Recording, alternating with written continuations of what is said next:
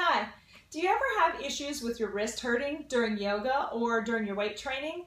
I'm here with a couple of tips to help you out with that. First, let's start with actual proper hand placement during positions like downward facing dog.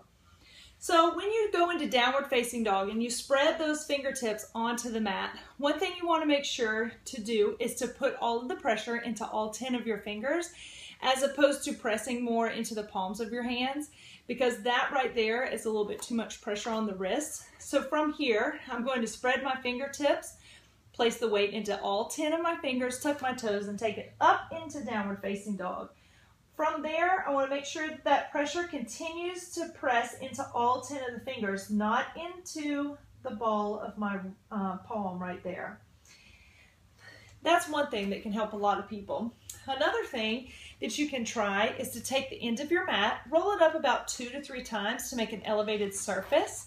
Then we're going to place the very bottom of our palm right on top of that elevated surface. Hang the fingertips off onto the floor, spread them out wide, and again, press into that downward facing dog. Sometimes that elevation of the bottom part of our hands can really help with that as well. Now, if you're doing something more like push-ups, you can use the folded mat or a rolled up towel. Also, I find that a dumbbell or these nifty little perfect push-ups can help to put your wrist into better placement so that it doesn't hurt during plank or push-ups. This is yet another trick you can try. And you don't have to have the perfect push-ups. A dumbbell works just as fine. Another thing you want to try to do is to strengthen the wrist. We're going to do this very simply with a light weight. This is a 3-pound dumbbell. You don't want to go too heavy on these. Sitting in a chair, on the couch, or right here I'm going to use my leg. I'm going to let that hand fall down, and then I'm going to curl it up very slowly. I'm just going to do about 10 to 15 of these just to work on that wrist strength.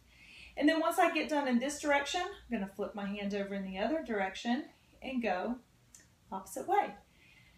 Those are a couple of exercises you can do for wrist strengthening, some wrist curls. You can also take this, hold it a little bit closer down on one end, and you can take it into some rotation there, going back all the way over and then bringing it back.